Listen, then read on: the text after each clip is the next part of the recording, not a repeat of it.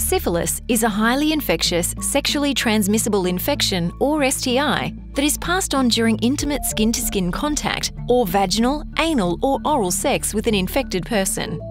It has several stages and can be infectious over a long time.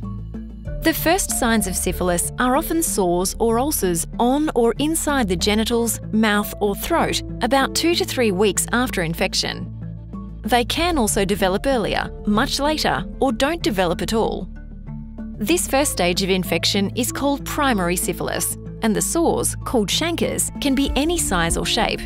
The ulcers are often painless, don't bleed, and can feel like a hard button on your skin. You may not notice them, especially if they are on anal skin, inside the anus, the cervix, or in the mouth. If there is no treatment, the ulcers usually heal within a few weeks, but the infection does not go away.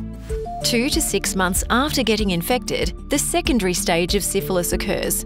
Symptoms may include a flu-like illness, a rash on the torso, palms and soles of the feet, swollen glands, water-like lumps around the moist areas of the body, and hair loss. The rash looks like rough red or brown spots, but these are usually not itchy. Some people also get headaches, tiredness, and pains in the bones, muscles, and joints. You can feel quite unwell during this stage. When the body detects an STI, the immune system tries to destroy the infection. If you do not get treatment, the immune response can cause secondary symptoms, which can come and go for up to a year after the initial infection. Even when these symptoms go away, you are still infectious. Some people will never develop symptoms and will only learn that they have syphilis after having a blood test. After 2 years of infection, you are no longer infectious to other people. This stage of the infection is called late latent syphilis, and treatment at this stage is very important to prevent long-term consequences.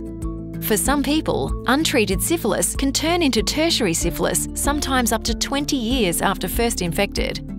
Tertiary syphilis can cause serious problems with nerves and the large vessels near the heart. Blindness, numbness, and brain damage can also occur.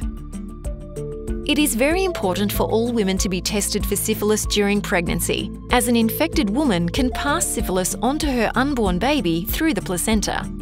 This is called congenital syphilis and can be a severe, disabling, and life-threatening infection for babies. The earlier syphilis is treated during the pregnancy, the lower the risk of the baby being affected. Syphilis can also increase the risk of transmission of HIV and other STIs. Syphilis can be easily treated with injections of antibiotics. Syphilis and other STIs can be prevented by using condoms and water-based lubricant during sex, using sterile injecting equipment, and having regular sexual health checkups. If you are diagnosed with syphilis, you must ensure that you or your health provider notify your sexual partners so that they can get tested.